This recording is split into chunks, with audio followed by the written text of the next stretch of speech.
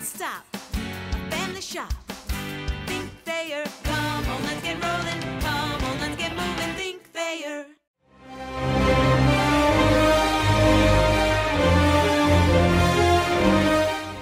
Welcome, Mark Wells, BGSU alumnus, 1980 Miracle on Ice Olympic gold medalist. We're glad to have you back. Alumni weekend here at BG. You know, talk about your time at BG and some of the memories you have here.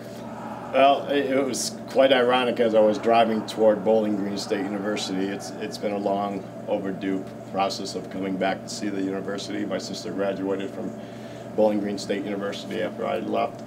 And the basic thing that I thought about just driving was I couldn't believe that I actually was well enough after all the medical issues and back problems that I went through in the last 30 years that I would actually be driving to one of the greatest 4 years of my life. And I think one of the greatest, you know, there's so much here to remember, more so than even the Olympics, the gold medal. I was here for 4 years. I was a walk-on player and basically earned my little place here in this beautiful locker room that I see. I mean, it's incredible what I'm seeing, and this is all natural. It's almost exciting to me, and I got a little nervous now that I'm in this beautiful locker room, and to think back of where Ken Morrow sat, where Tommy Thomas sat, Byron Schutt back in those days. And Rob Blake, I want to know where he sits because I missed him in '84. I do believe that, you know, driving here, those kind of memories went through my mind. And it was more, how was my inspiration for the college as I was driving? I wonder what it's going to be like now after 35 years. And basically, I was a little nervous. Not knowing too much because I was in captivity of my own health problems, and but Bowling Green State University, and I think most people that attend college can say that the best years of their life, and I've heard this as I got older and into my careers, and I listened to great famous people. They always remember that they used to say to me their greatest years was in college, and I said, but she's never been to Bowling Green State University. It had its little personal touch more so than that I could. Now that I've been to Michigan State, I've been to U of M. They're quite large schools, and of course, they financially they're a conglomerate. But Bowling Green State University, I found after so many years has put together some great not only athletes but great business people, great figure skaters. I mean, they have a well-rounded alumni of great professionals that I've seen in the last 35 years. I'm sure other schools have their lists, but the ones that I see that come out of Bowling Green State University are a little more special. They seem to be a little more personable than some of your other alumni coming out of U of M, and I can compare it to Michigan because they always said I was a traitor because I went to Bowling Green State University. I said, but there's a reason. I said, you should go down there and take a visit, and then you'll all know. So that's one of the things I do remember some of the great moments of winning some of the championships here, and Bowling Green was starting to get some national attention through the CCHA at that time when we were in that league. So I was proud, I think more so that you know, the more I think, and I'll continue to think about Bowling Green from this point on, that it was the best 4 years of my entire life. And it prepared me for the Olympics. It prepared me to take on a new frame of being an American hero. I never expected that. It was a miracle of all that I can remember in all the sports, and it was true, but I was a participant. And I just came out of Bowling Green State University, so how much better could it get? That was the icing on the cake for me. I went to play professional hockey as best I could, but the medical situation with my spinal cord was taking its toll, and basically I said thank God for Bowling Green State University, and of course that's one of the reasons. And as I was suffering and going through a half a dozen surgeries and not being able to walk for many years, 10 years basically in a bed, I was thinking, what's going to keep me alive and what's going to keep me going? Well, the greatest feeling was to say, when am I going to get back? The reason I say that and I'm tearing up is because people called me from the university to ask me to come back. And I never told them. They only heard little articles knowing that the poor man's on his back. But they kept calling me. 30 years. They called me 2 years ago and I said, I got to get there. It inspired me to get here. And thank you for allowing me to come back finally. That's awesome.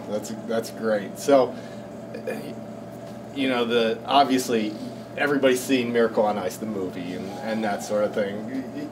Tell us about your memories, maybe of the Olympics, and maybe some things that people wouldn't know about that experience.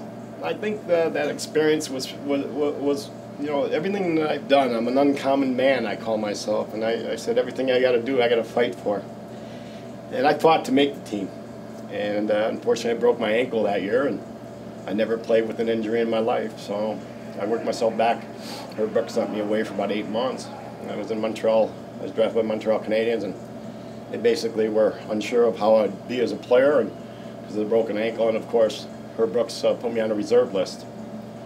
And I said, "What's a reserve list?" Because I played at Bowling Green State University, and I can't imagine getting 245 points and just throwing them away. I mean, that meant something to me, and I won championships. And unfortunately, Herb Brooks, you beat me in the NCAA semifinals in my senior year. So, you know, I don't know what a reserve list is. He says, "Mark, just do as I ask." He says, "I don't think you can make it back to the team or make this team because of the intense practices and schedules that he had set up for the Olympic team." And he was also incorporating a new type of European system with a combination of like a hybrid of the European American and the Soviet type system plus Canadian system. So he didn't feel I could make it.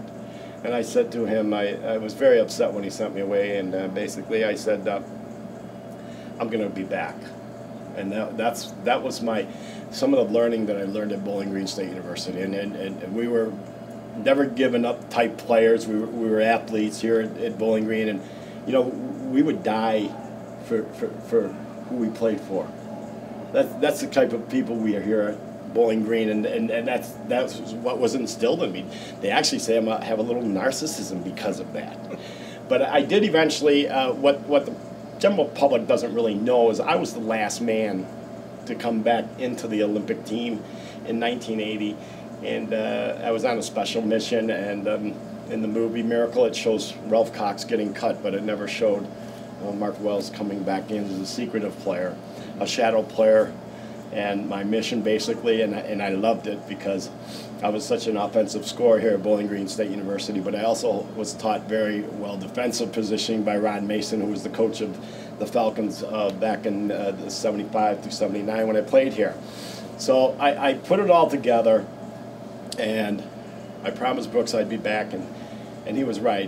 At Christmas he said, I'm missing something on this team, and it's the only thing in the movie that really inspired me was when he said, I'm not done with this team yet, and the only guy out there left was me on a reserve list. And I'm thinking, boy, I learned that a lot 15 years later. The guy, well, at least he was thinking about me. But that's the type of coach he was. I speak very highly of the man, and I'm glad he gave me the opportunity. And like I said, success comes in big bunches, and it came real big in that bunch. You know, like I said, you know, I'm a faithful man, but I think it took the Lord coming down to help them 20 young college kids come out and play against, you know, some of the professional teams. That it wasn't just the Soviet Union. The Czechoslovakians were men, and they were professional. All the teams were. Finland, Sweden, and we were just the youngest team there, and we were like a bunch of baby face. I looked at every as I got older. I said, man, we look like little kids playing against men. And I said, wow, I guess you could call it a miracle. You know, the boys beat the men and all the professionals, which is, yeah, it was quite a thing to say that. But what people don't realize, I was the last man in, and I had a special mission. I was a shadow. Petrov, Kardamov, and some of the greatest in the world at that time. So that was my claim to fame. And I want to be honest with you, I enjoyed playing at Bowling Green State University and putting up with Herb Brooks for 1 year. You mentioned that success comes in bunches thing, and circling this back kind of towards Bowling Green. Lately, the program's been kind of rising a little bit. I don't know how much you followed from afar over the years. What are you seeing out of the program and some of the successes that are coming? I have inquired, even though I went through some very difficult years. I've always inquired to my best friend, Ken Morrow. Knowing that Ken Morrow was a scout of the New York Islanders and the director of scouting, that he would keep up with Bowling Green State University, because he and I played 7 years prior to, together, and 4 years was here at Bowling Green State University. However, we played another additional 3 years. So I kept in tune to the guys in '84 that won the national championship, and of course I've been watching and hearing nothing bad or nothing about the team. So I kept inquiring to Kenny. I says, "Are we rated? Is Bowling Green State University hockey team rated?" And he said, "Yeah, they're 10th. They're 10th." And I mean, I did keep up with the program. However, I was itching to get here and to do whatever I could to I got 25 more years of good life, I believe, and it'll be a contribution to my college years, and I've got hopefully I can dream a little bit, and if we don't dream, we don't live. I have 2 young boys that are dying to pick up their sticks at the age of 6 and the age of 3, and I'll tell you what, they got that attitude like their father a little bit, like no one's going to push me around, and we're going to be tough little guys. And I said, but you have good discipline, so it's going to be a challenge to raise them and get them on the rink, and literally they sort of know who their father is, but I think as they grow older, my goal is to expose them to what I've done in my life, and I don't want to ever expect too much out of them, and I will never put the pressure on little children to try to be as good or if not better, because something of that nature, like what took place in 1980, we'll probably never see that in my lifetime. And I've heard others say it. Al Michaels said, "I'll never see anything like it." However, I look at what prepared me. It was right here. It was 4 years coming in this beautiful locker room that I see and I love.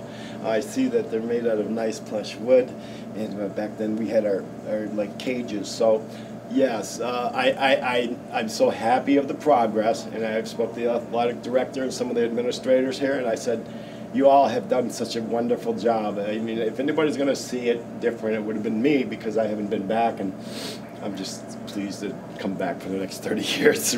Hopefully I'll see my sons at least come to the university. And my sister, she's always talking about, oh yeah, when I went and the team won the national championship days. Remember that, Mark? I says, well, we did pretty good. I says, you were just too young. She was at 12 years old when I played here in 75 through 79. Of course, she ended up graduating from Bowling Green State University. She was keeping the scorecard records about who was scoring the goals at 12 years old. And I'm thinking, boy. And I just pulled those out the other day, and my mother has just recently passed, and she left me all her stuff. And I pulled out, there's my sister Lori, all her handwriting, all the score, John Markle, George McPhee, some of my players, and it just brought back these great moments and memories. And I said, I gotta go. And I kept praying one day that I'd be here, and I am here, and that's just, it's overwhelming to me. Well, Mark, we're so glad and proud of what you've done for BGSU, and we're so happy to have you back. Thanks for spending some time with us, man. Anytime, I'll be around. Perfect. Thank you.